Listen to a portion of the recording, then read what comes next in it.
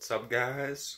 I had to change my username on YouTube from Vibrant Nico to Light Spiritual. And after so many days, I can change my name again, guys. I'm going to probably change my name to Spiritual Light. But yeah, let me know if you have any suggestions. I had to change my username because I need to ward off the evil spirits, the demonic spirits, the satanic spirits, because Vibrant Nico, as catchy of a name as it wasn't really specifying what I believe in, which is I believe in God, Jesus Christ, the Holy Bible, the light. So Vibrant Nico was more of just like, I'm vibrant, I'm feeling good, right? But now I've actually gotten to the point where I've decided, you know what? I'm feeling good in the light, in the name of Jesus Christ, in the name of God. Even though I've always been with that side, I'm really trying to remove the devil from my life, to remove Satan from my life, from my body, from my vessel, and remove him as far away from me as possible. Because he does influence your life and he does cause destruction, guys. He causes destruction and he blocks blessings. Okay? For example, there was still I believe in God, I believe in Jesus Christ, but there was still a couple things I was doing that was of the devil. And it was blocking all of my blessings, guys. So I really needed to change.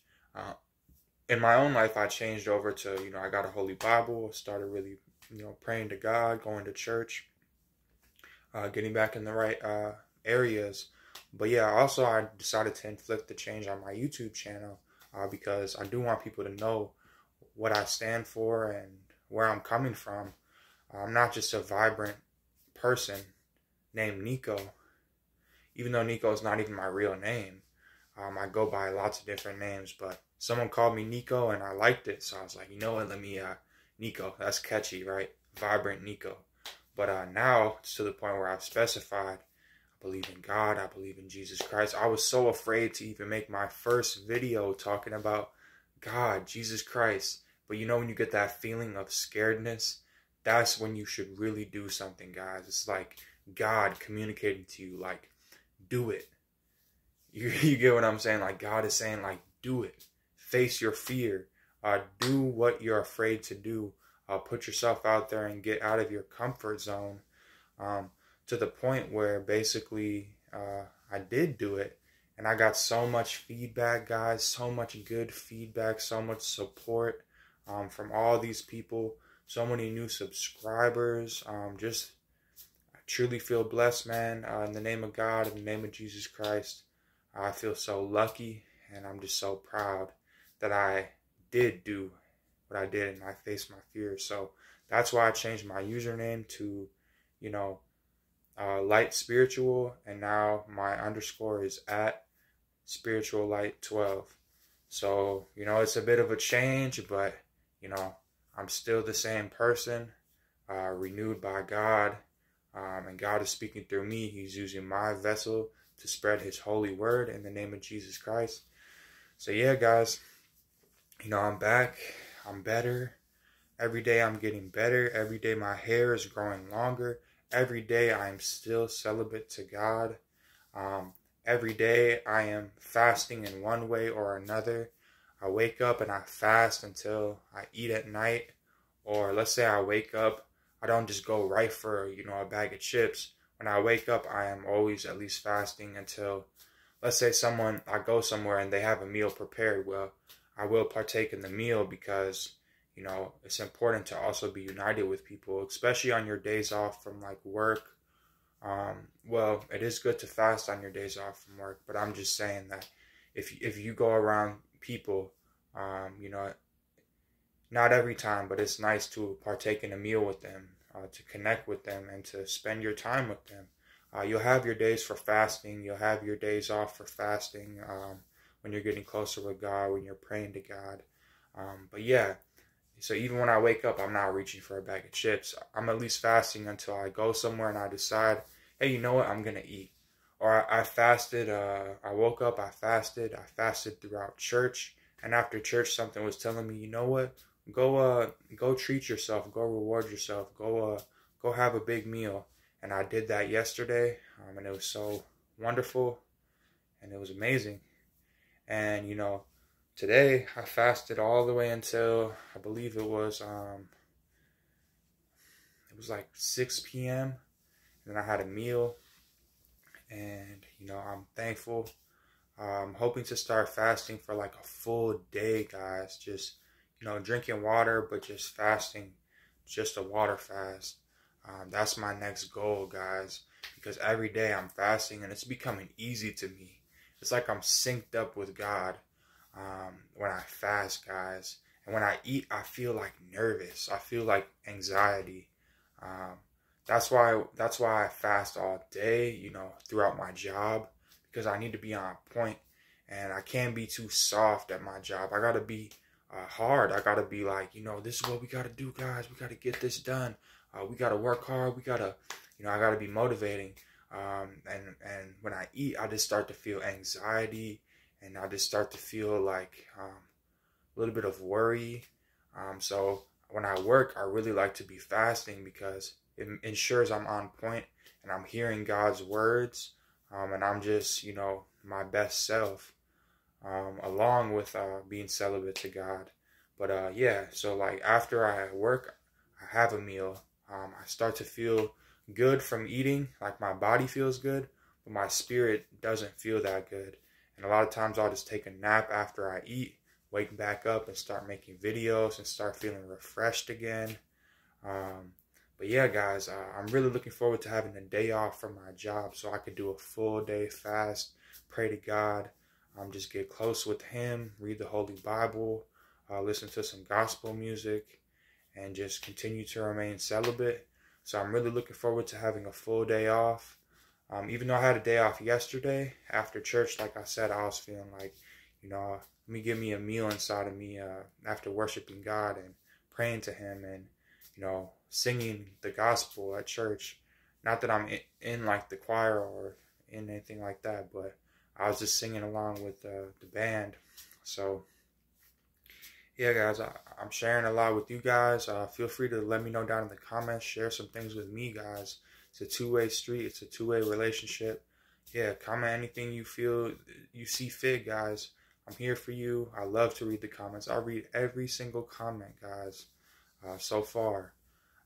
It has been getting a little tricky because I've been getting like 6 comments a day, 10 comments a day.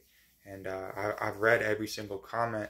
But also, like, if I work all day and then I get 10 comments, then I'm over here like feeling all popular, like, oh yeah, now I get to go respond to these people. But I can already see one day how it might turn into 100 comments, and then it's going to be harder to read every comment, guys. But I'll still read every comment as long as I can, guys. As much time as there is in the day, I will read your comments because I don't have anything better to do besides pray to God, besides read the Holy Bible, besides be in the Word of God and Jesus Christ. That will take precept over, the YouTube, right? So I'm going to be doing all that stuff so I can bring you guys the most updated information, the most correct information, to just bring these words from God. Like I said, He's using my vessel to spread His holy word onto you. So yeah, I'm going to put that stuff first so I can bring the best messages to you guys. But let's say I have extra time left over, I'll be reading all the comments, and of course I'll be making videos. But after the videos are made, I'll be reading the comments. And yeah, guys, it's like an interactive community where we can just, you can comment on my videos. I can share things with you. I can make posts. Even though I'm not a big poster, I'm not a big social media kind of person, I just like stepping on here and just speaking and just giving you guys these important things that I have to say. That's coming from God. It's not really coming from me. I just get on here and I let God use my vessel to spread His holy word. Because I don't really have a lot to say as a physical human. Right? I don't really have anything to say about sports or TV or movies. I have a lot of things to say about God, about, Jesus Christ, about the Holy Bible. And it's all coming from my spirit, guys, because I have the Spirit of God within me in the name of Jesus Christ. I have the Holy Ghost within me, guys, and I'm removing the devil from me every single day. I pray to God, I pray to him. That's my personal prayers to him. But I'll just let you guys in that I do pray for God to remove the devil from my life, from my body, from my vessel, and just to remove the spirit of Satan from me.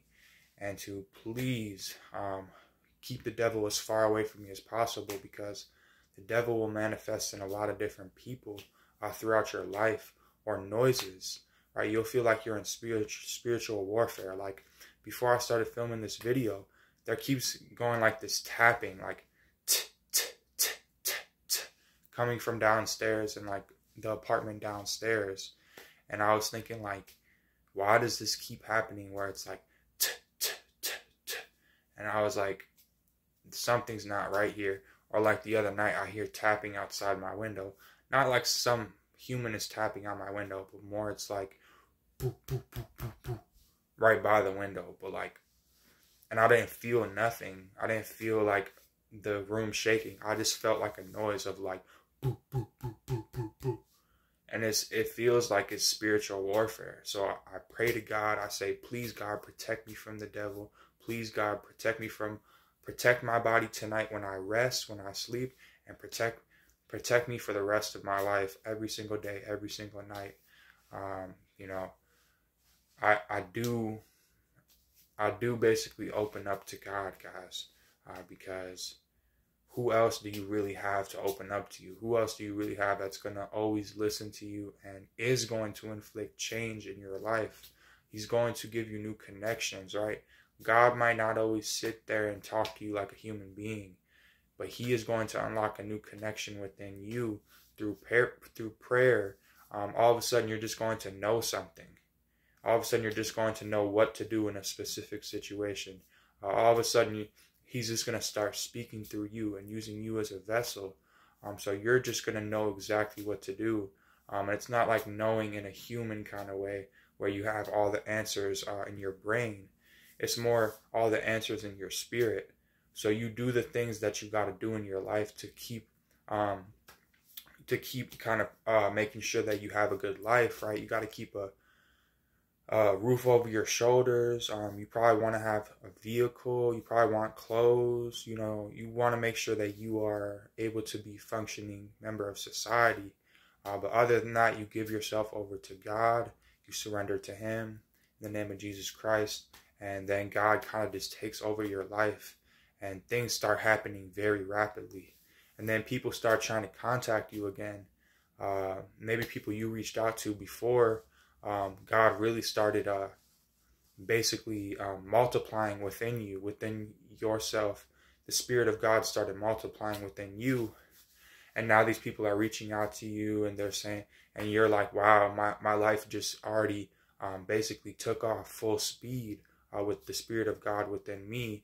So now it's sort of like too little too late for these people, because there's so many new people I'm reaching every day that it's kind of hard to make time for old things, old ways, all types of things that, just there's no time for it no more.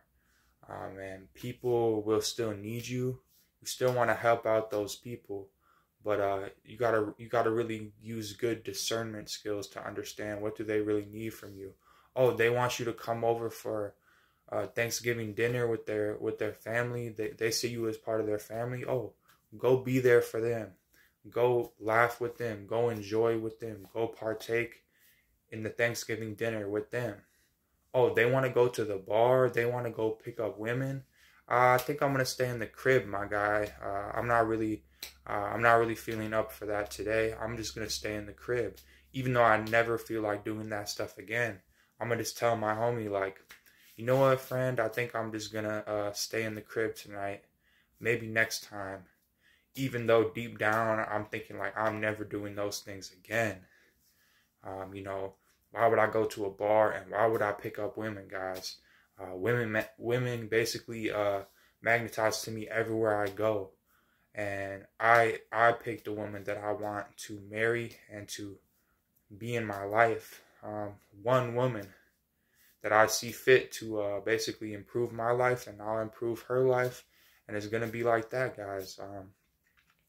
I don't need to go pick up women, right? There's already women that are in my life as friends, as companions, as just basically people I look up to. But yeah, I only have my eyes set on one woman right now.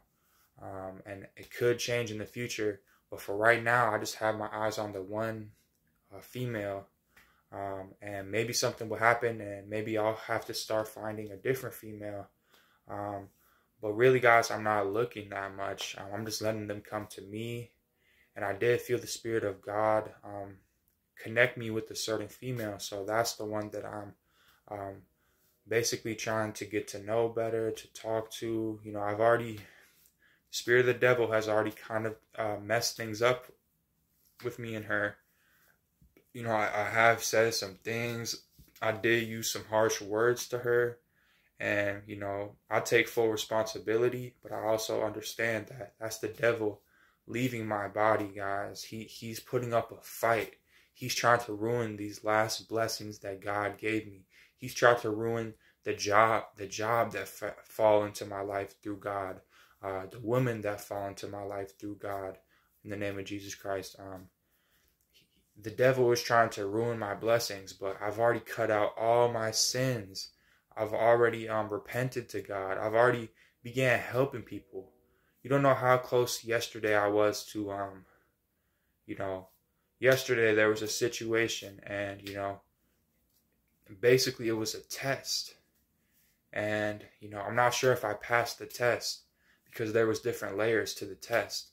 But I do know that I set a good example for the person that tested me, that it was really the Spirit that was testing me within that person. The person does have the Holy Spirit within them. I know that for a fact. But yeah, there was a test that took place yesterday, and I believe I passed the test, but I'm not sure if I did 100% on the test, guys. I think I might have hit 50% or 75%. So I did kind of mess up yesterday, and it had an effect on me all throughout today. But then God put another test into my life. I know I passed this test. I spoke with the words of God within me. I didn't necessarily speak on, you know, it's hard to really say though, because the words I did speak were coming from within. And I'm hoping they were coming from God in the name of Jesus Christ. I hope that God was using me as a vessel to speak, because sometimes it's hard to navigate certain waters. The Holy Bible is very helpful, it's very useful, but then there's some situations in life that it's very hard to kind of interpret. Like, let's say someone's trying to harm you, right? But the Bible says don't tussle over blood and flesh. So it's saying don't fight people physically, right? You fight them with the Spirit. You preach to them, and you preach to them and you say, oh, I'd like to remove the devil from you. All this stuff, right? That's what the Holy Bible says to do, is you do not tussle over blood and flesh. But let's say someone's trying to physically harm you. Well, then do you fight back? I mean, I know Jesus Christ goes by, not just Jesus Christ, but God, Jesus Christ, the Holy Bible, Christianity goes by, you know, you turn the other cheek, right? And that's something I believe in too.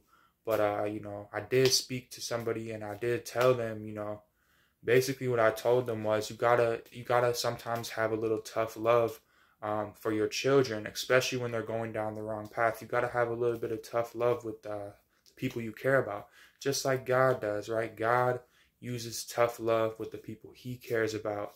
And so, you know, in one way or another, it ties into God in the name of Jesus Christ, because God does use tough love, but he also is more on like positivity. And let's say you're doing something wrong, he's more to just withdraw from your life than to really go in on you and just go ham, right? God is going to withdraw from your life when you are sinning. That's one thing about God. But he does have tough love too sometimes, guys. It depends on the situation. It depends on what you really need in that moment. Or if he feels like he has hope with you, if he can talk you out of a situation. So yeah, guys, I just went with my holy word. Well, really, I went with the Spirit of God within me today, and I just spoke and gave someone advice that I care about. And I don't know if I said the right words, but I do know that I used emotions to just inflict what I thought, and hopefully that's going to help someone. Because if someone is just lost and you just give them something, this is from my heart, then it's going to hopefully at least put them in the right direction. Especially if they're a God-loving person, they have the Holy Spirit within them. I don't think you can really go wrong. If you have the Holy Spirit within you, someone else has the Holy Spirit within them, they need help. You're the only one at the moment that could really say any words to move them, and you say words to move them, and then, you move forward, and, but yeah, I mean, I'm just speaking about, another test that happened to me today. And, I probably shouldn't even really be speaking on this situation. But it's more just a situation to show you guys that you will be tested every day. God puts a lot of tests into your life. And the devil also puts tests into your life. So you got to be careful. You got to use very good discernment skills to discern where is this coming from, right? Just yesterday, I thought the test was coming from the devil, but it was really coming from God all along. And, I felt the Holy Spirit go within me today. It gave me the right words to say. It even gave me the right words to sort of patch things up with the woman I've been talking to kind of like just put the right words into the right format for me to sort of like a breakthrough, guys.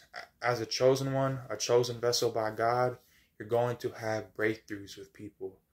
As long as you feel the Spirit within yourself and you feel the words coming from somewhere, some spiritual aspect, and you're praying to God, you're believing in God, you're worshiping God in the name of Jesus Christ, you're reading the Holy Bible as much as you can, or at least reading it more than you have in the past, then these words are going to be coming from God, guys. But it's not like everything you say is going to come from God, guys. You got to really try to get the devil out of your vessel, out of your life. Just remove the devil from you, and more of these words are going to start becoming from God, using you as a vessel, guys. So don't think everything that comes out of your mouth is holy, right, as a chosen one. Instead, just really try to cleanse yourself, cleanse your spirit. Make sure you have as much of the Holy Spirit within you, and that's when the words that come out of your mouth are going to be majority from God, from Jesus Christ. Using you as a vessel. If you can remove the devil completely from your life, then basically all the words are going to be coming from God in the name of Jesus Christ. As long as you can tap into that Spirit, guys, as long as you can listen to the Spirit, and you can sort of, like I said, just be on autopilot in your physical world, right? You have a shelter, you have, a vehicle if you need to, you have clothes, so you're not like no clothes or something, right? That's what I mean by on autopilot. Then your spirit can just take over. Not your spirit, but God's Spirit. The Holy Ghost can take you over and do God's word. Okay, do the things that God sees fit for you to do, using you as a vessel in this life.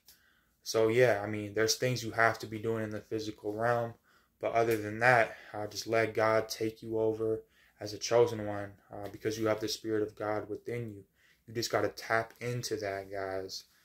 Just tap into that Spirit within you and use your discerning skills to make sure it's really God within you from the name of Jesus Christ, guys.